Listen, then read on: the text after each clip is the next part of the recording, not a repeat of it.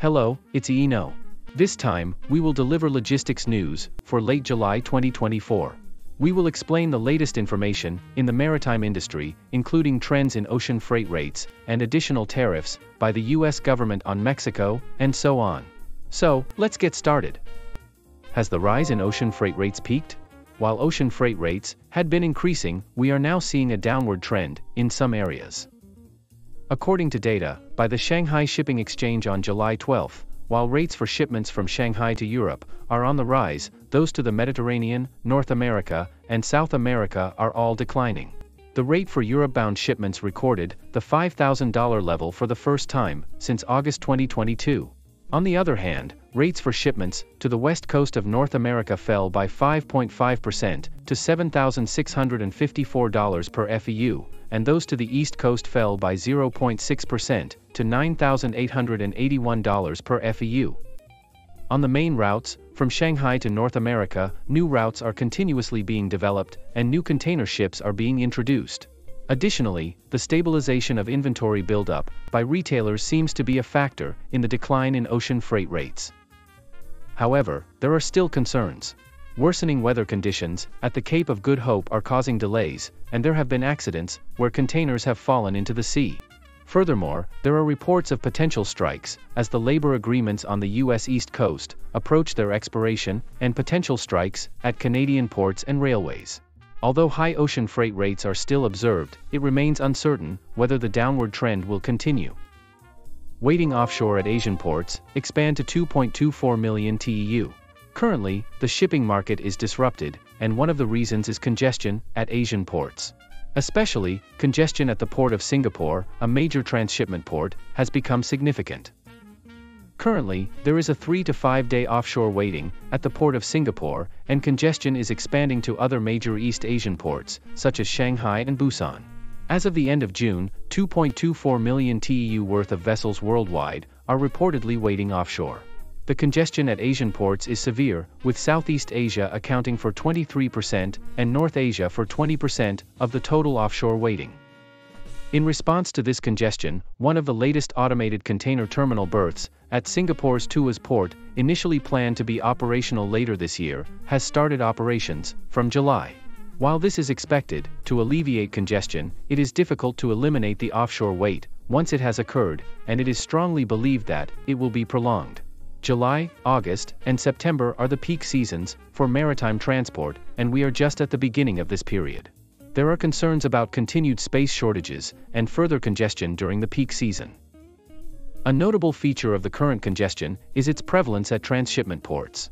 Congestion at transshipment ports means that planned connections to subsequent ships cannot be made, resulting in further delays while waiting for the next connection. As a result, there is increased interest in the demand for direct ships. U.S. government imposes 25% additional tariff on steel via Mexico. On July 10, the Biden administration announced a 25% additional tariff on steel imported from Mexico that has not been melted and cast in the United States, Mexico, or Canada. The U.S. has been imposing additional tariffs of 25% on steel and 10% on aluminum, but imports from Mexico had been exempt from these tariffs. This has led to an increase in cases where steel is exported from China to the U.S. via Mexico to avoid tariffs. China's real estate slump, steel exports have increased significantly. Therefore, the U.S. sees cheap Chinese steel as a threat to its own industry, leading to the current measure. In the U.S. presidential election, slated for November this year, Trump is considered a strong candidate, and if he wins, U.S.-China trade friction could intensify. Additionally, with Trump's campaign promise in the 2016 election to build a border wall with Mexico, future U.S. actions towards Mexico and China are drawing attention. MSC to build 2 new 14,000 TEU ships. Impact of fleet expansion on the market. MSC, the world's largest shipping company by volume, has announced the purchase of 2 new 14,000 TEU ships. As of June 8, MSC's operating capacity was nearing 6 million TEU, accounting for about 20% of the world's container ship operating capacity. The company is currently in the 2M alliance with Maersk, but plans to exit the alliance by the end of January next year and operate independently from February.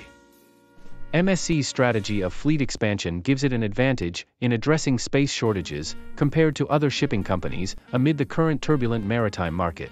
Currently, to avoid the Suez Canal, some vessels are navigating via the Cape of Good Hope, adding about 2 weeks to the journey time and exacerbating space shortages. There is also offshore waiting at Asian ports, such as Singapore and Busan. However, it remains uncertain how MSC's fleet expansion strategy will play out when the market normalizes. The 2 newly constructed ships are scheduled to be completed in the latter half of next year. Much attention will be paid to whether MSC's strategy will be successful or if an oversupply of vessels will lead to a surplus. How did you find this logistics news update?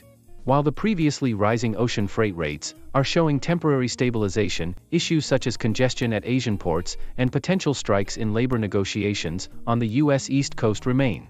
We will continue to provide updates with the latest information. That's all for now. Thank you very much. In this channel, I explain about international logistics knowledge for your better understanding. I hope this video will be a good support for your logistics job. If you have any shipment from Thailand or to Thailand, please feel free to contact me Iino-san anytime. Also, I'm very motivated to keep updating these videos. If you subscribe, press good or comment anything. Well, thank you. See you next time.